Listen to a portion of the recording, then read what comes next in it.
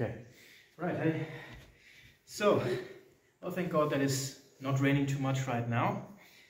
Although we do have a lot of rain and there is a lot of damage that has taken place due to the fact that it has rained and even snowed in some parts. Het ook gesneeuwd. En ja, hier in die Westkaap, maar ook, ik denk in andere provincies ook. Ja, ik heb gehoord van één vrouw dat het minus, ik denk 12, ik moet nog maar kijken, but it was very cold, minus degrees. And that's usually what we get in Europe. What you usually get in Europe, minus degrees. So it's not normal for us, but thank God, I'm glad for everybody who showed up and for everybody who's here. Yeah, so before we start the Bible study, let's just first pray. Our Father in heaven, I thank you for bringing each and every one of us safely here. I thank you for knowing, according to your word, that where 2 or 3 are gathered in your name, there you are in the midst of them. Please speak to us through your word, through the Holy Spirit, whatever it is you want to tell us, Lord. Lord Jesus, we want to serve you wholeheartedly.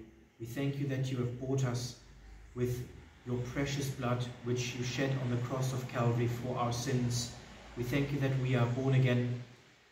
We thank you that we are a new creation, those who belong to you, those who are your children, that we do not have to fear death. We do not have to fear anything, Lord, in this world, because you have overcome this world. And we are more than overcomers through Jesus Christ our Lord. Here, ons benodig u in alles wat ons doen. Asseblief praat deur my, praat met elkeen van ons. Lei ons deur uw Heilige Gees. Geef mij die rechte woorden, alsjeblieft, Heere.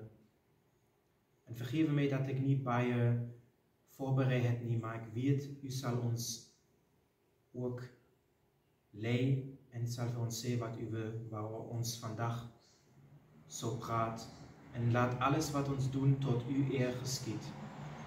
In Jezus' naam. Amen. Amen. Sorry to waste the stick. They have to stick for a phone. For a phone because my arms is getting tired. Unfortunately, it broke.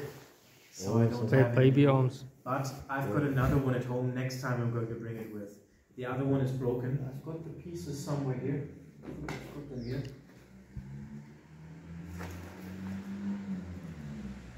See here. So that broke off. So I have to see if I can either glue it again, because this needs to be like this. Yeah. And then this needs to be in there as well.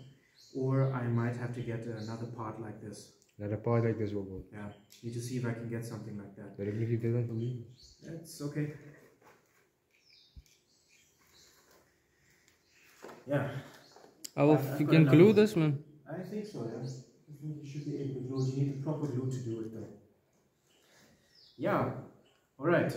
So what I want to do today, I've been reading a few things right now before you guys came, and I would like to show you something.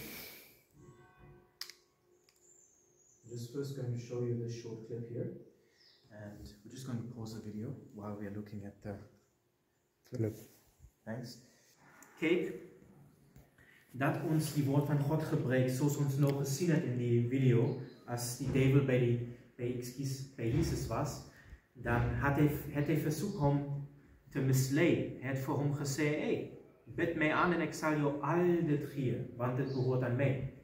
Maar Jezus had voor hem verteld, you must only serve God. You bow down before God. But the devil will try. The devil zal verzoek.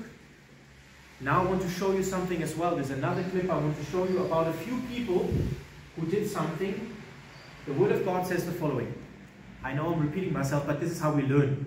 So leer ons. Als ik iets weer en weer en weer zeg, dan zal ons dit onthouden. Zo heeft Jezus ook met zijn disciples gepraat.